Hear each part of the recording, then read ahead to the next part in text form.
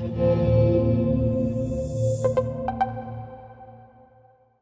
this video, you will learn how to use ZIA configuration to scan, audit, and document on-premises Exchange Server and Exchange Online.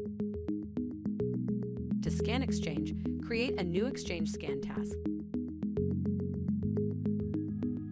For on-premises Exchange Server, specify the appropriate connection settings and credentials. For Exchange Online, create a service principal with a certificate. Or select an authentication type, then enter the details. Alternatively, to scan interactively using MFA, use the Microsoft Online Agent UI.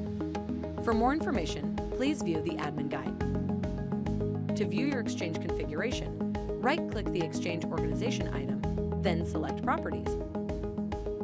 Browse Exchange configuration using the tree view on the left. View detailed configuration on the right. To generate Exchange organization documentation, click Save as PDF. Click Microsoft Exchange options to select the components to include in the document. Click the Generate Document button to create the PDF. To compare Exchange configuration, click Compare. Select the version and component to compare. Use reports to audit your Exchange organization.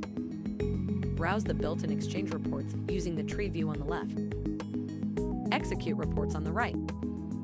Report against specific containers or other criteria. Output to CSV, PDF, or on-screen. Thank you for watching. If you enjoyed this video, please like and subscribe to our YouTube channel. To find out more about ZIA configuration, please go to central-solutions.com/ZIA configuration.